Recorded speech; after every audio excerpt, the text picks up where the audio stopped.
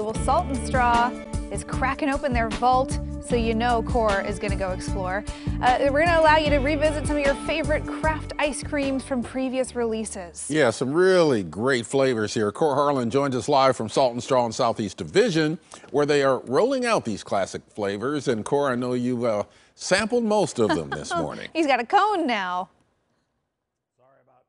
Yeah, I'm sorry about eating on when we're introducing, but the ice cream is melting. So when the ice cream melts, you do what you got to do. I'm with Tyler Malik here, the founder of Salt and Straw Ice Cream here, where we're talking about the Vault series making a return here for the month of February through March the 3rd. That's some old flavors, some oldies but goodies that have maybe fallen off the main menu are making a return this weekend. Tyler, what are you scooping up for yourself there? That is one of my favorites. It's a vegan ice cream. It's chocolate hazelnut cookies and cream. And you know, we've been in business for about 10 years. And we've gone from a food cart on Northeast Alberta to now we've got 25 shops. We're about to open 2 more here in Oregon, one in Eugene, one in Cedar Hills. We've got a couple in Florida. One is opening in Disney World this spring.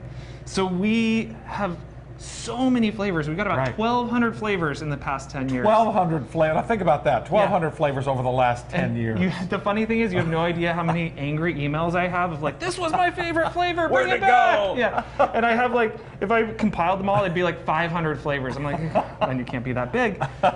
But this month, it's like, I love the world, you know? It's February, Valentine's Day, so we do a little gift to our favorite fans where we bring back 5 of our best flavors from the past 10 years.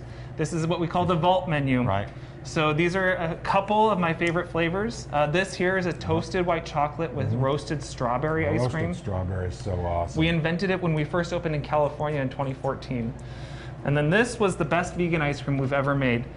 It's insane. It's really hard to make. We make our own homemade Oreos and fold it into a chocolate and hazelnut ice cream. So it's a coconut base. It's really, really indulgent. It's, and you just see. It's awesome. It's awesome. These Vault flavors, again, are going to be, when you walk in here, Carl, the Vault series. Those are the flavors right there. The headliner on the top of that, Hunka Chunka Peanut Butter, Hunka Chunka Peanut butter and banana. Peanut butter and banana. That's an Elvis tribute to Elvis ice cream, and that was delicious. Thank you. Tasted that last hour. Also, you know, we've been having fun. This weekend is Super Bowl. We're doing a little promotion with Guy Fieri in California. So we're making a tater tot ice cream. So you know, we've got 1,200. We've got a whole couple hundred more to be making. So stay tuned. Any guy who can put tater tots into ice cream and make it taste good knows what the heck he's doing. And this is the guy right here. Tyler Malik from Salt and Straw here this morning, 33rd and Southeast Division here. More stores to come. And get yourself some of the Vault series ice cream flavors while they last here through March the 3rd.